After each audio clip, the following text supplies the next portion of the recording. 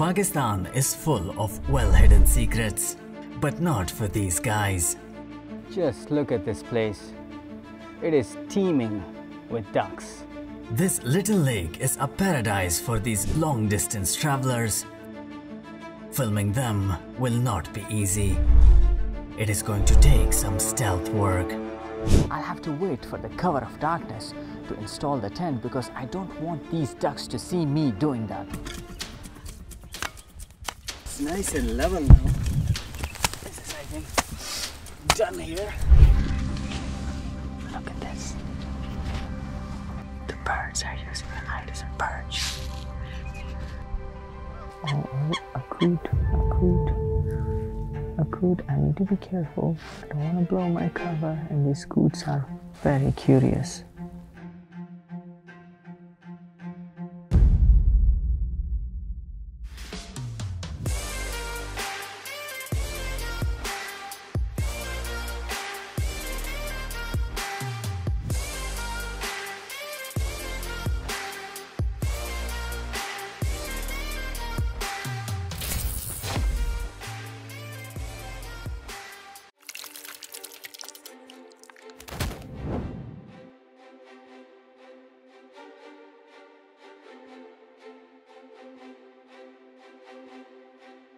Here I am in Lung Lake, a little known lake in southern Pakistan.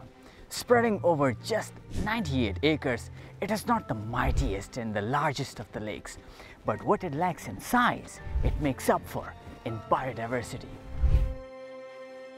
There's actually two reasons why I chose Lung Lake to film ducks. First of all, it is a safe haven for these birds. Hunting is prohibited, so these ducks are relatively calm. Secondly, this is not a large lake, which makes it easier to get close to them while still being on the ground. It is easier said than done. Ducks are, after all, smacked right in the middle of the food chain, and this raft of ducks is never going to allow me to sneak up on them. Lots of creatures call this place home, like the cormorants, the herons, kingfishers, harriers, and of course the mongooses. But the reason I'm here is to film the ducks that come here at this time of the year when it gets a little too cold for them in Siberia. Oh, just look at this place. It is teeming with ducks. This lake actually has it all a duck needs to live a happy life. First of all, water, kind of essential for a duck. Then the tall grass, the reeds in which they can hide from the predators, and also from the sun when it gets too hot for them here. These guys have traveled thousands of kilometers from Siberia, and this must feel good.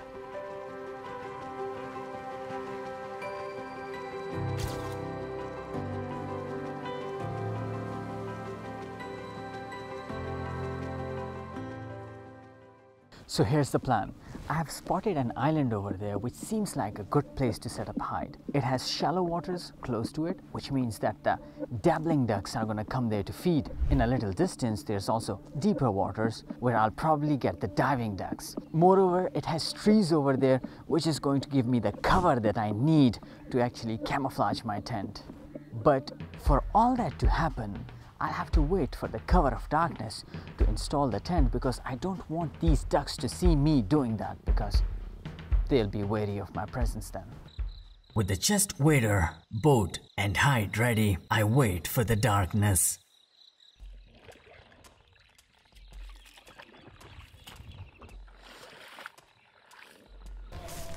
So this is the place where I'll be setting up my hide. It is a nice place, of course, but I do need to get to the eye level of the ducks, so I'll have to dig it up a bit and level it so I have a nice eye view of the ducks. It's nice and level now. This is, I think, done here.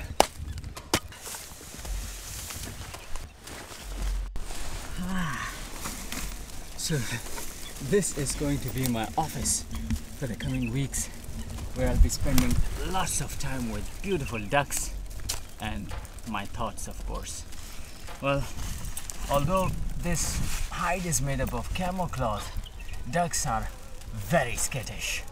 So I don't want to take any risks. I'll have to cover it with a grass like this one, a local grass, because otherwise I stand little chance of getting close to ducks.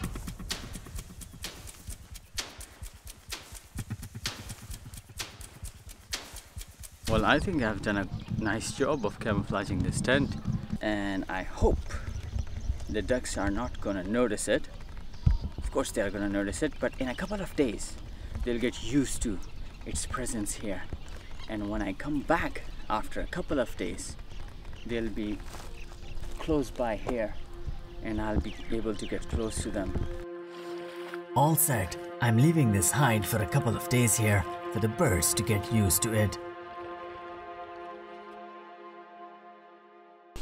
It's 5:30 in the morning and the birds have not arrived yet.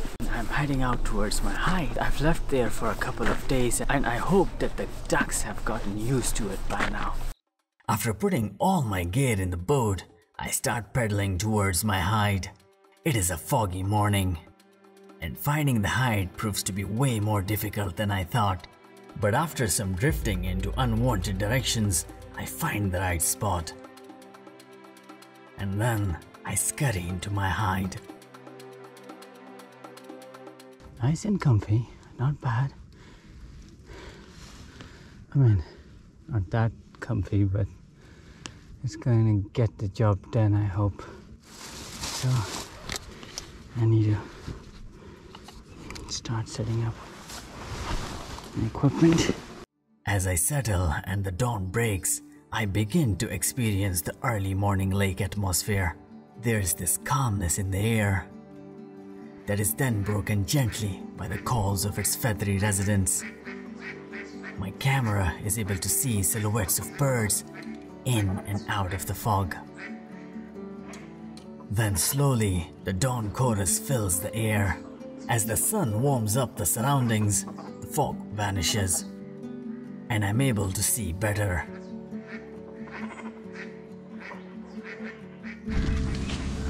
Look at this.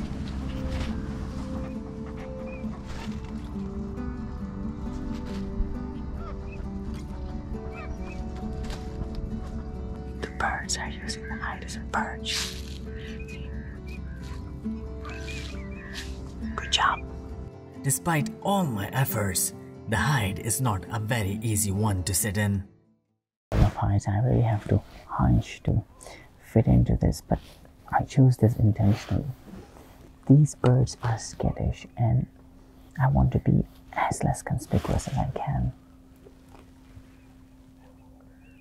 I can hear lots of them in the background. I can hear their calls and also see some in the distance. I'll have to wait for them to come closer. The common teals are the first one to come close.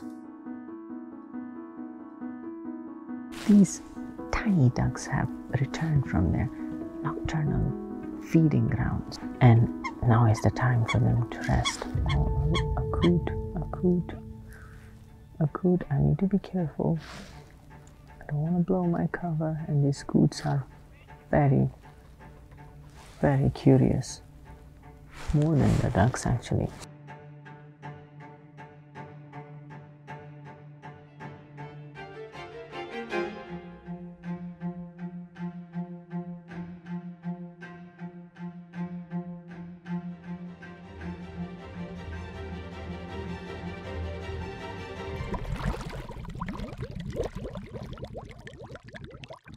Now, about teals. These common teals, they have returned from their nocturnal feeding grounds, and now is actually the time for them to rest. Even when they're snoozing in groups, the ones stationed as guards sleep with their eye away from the group open. One side of their brain stays awake and the other asleep. Remarkable. See what I'm dealing with here?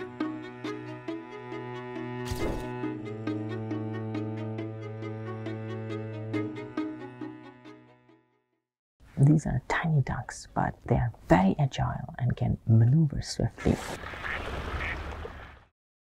And then the ones with the most bizarre beaks arrive. These are northern shovelers.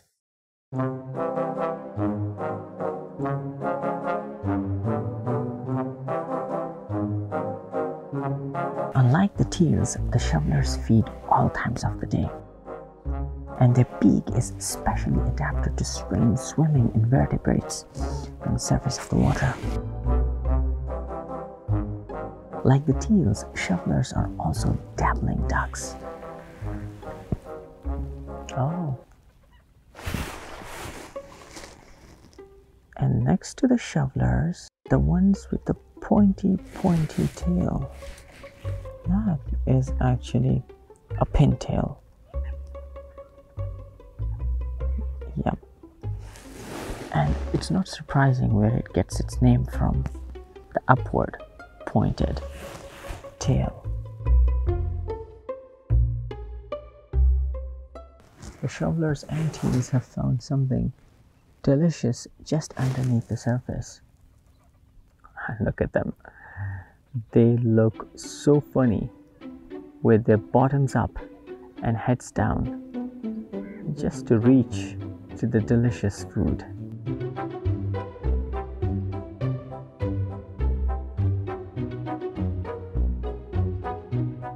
Now teals, shovelers and pintails, all of them are dabbling ducks, which means that they feed in shallow waters.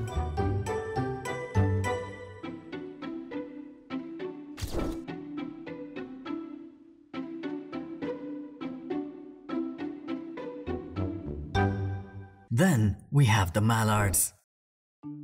These are the most abundant and widespread ducks on Earth, and it is also the ancestor of most domestic ducks. He's certainly beautiful and can make the others jealous with the brilliant greens that ducks favor. This, along with the iridescent purples and blues in ducks' feathers, are a result of tiny crystals in the structure of the feathers that scatter light in specific ways. It is nature's nanotechnology.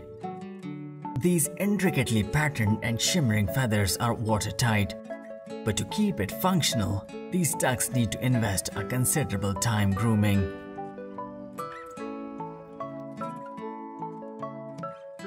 Now the sun has warmed up the surroundings, and these birds are now bathing and taking care of their most prized possession, which are the feathers, of course.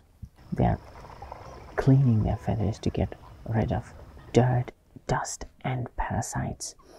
And after all, these feathers keep them warm in chilling temperatures and also give them the buoyancy they need. It all starts with a nice bath.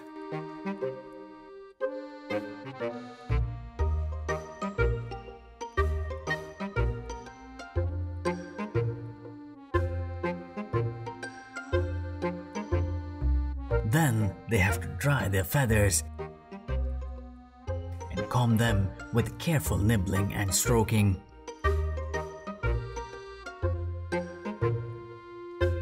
They dedicate considerable time to the process. From an oil gland at the base of their tail, ducks apply oil to their feathers, which keeps them in good health. For male, these feathers serve another very important purpose, a vital one, to attract females.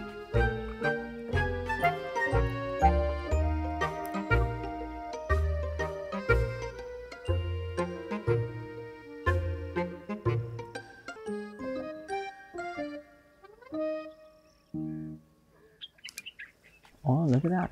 A pochard has joined the party. Pochards are not dabblers.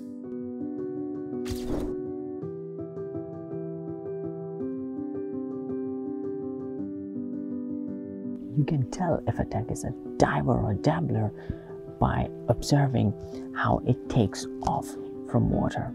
I mean, the light-bodied dabbling ducks, they can shoot straight up in the air.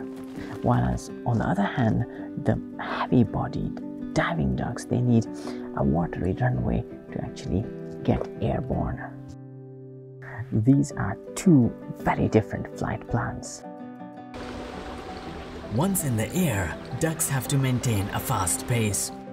Given the body-to-wing ratio, ducks need to fly at high speeds to fly at all. But ducks are powerful flyers and are known to fly thousands of kilometers, stretching across continents. And for their epic journey back to their breeding grounds, they'll need to muster up all their strength. And for strength, they need a peaceful and safe lake like Lung Lake.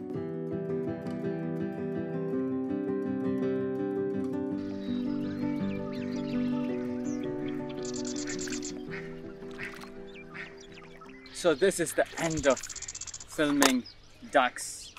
Well, I'm sad actually leaving these ducks here, but that's how it is. I have to go.